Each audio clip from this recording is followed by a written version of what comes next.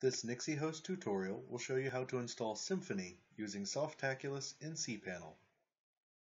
We'll begin by logging in to cPanel. Scroll down to the Software section and select Softaculous Apps Installer.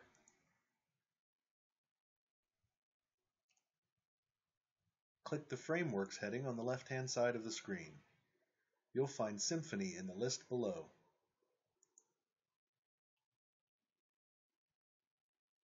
Click Install. If you have an SSL certificate, you can change the protocol to HTTPS.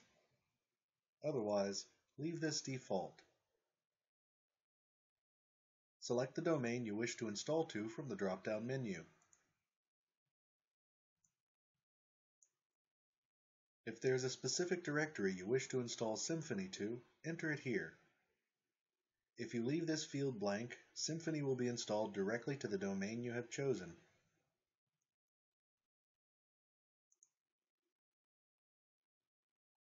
It's always a good idea to set up a cron job to back up your website.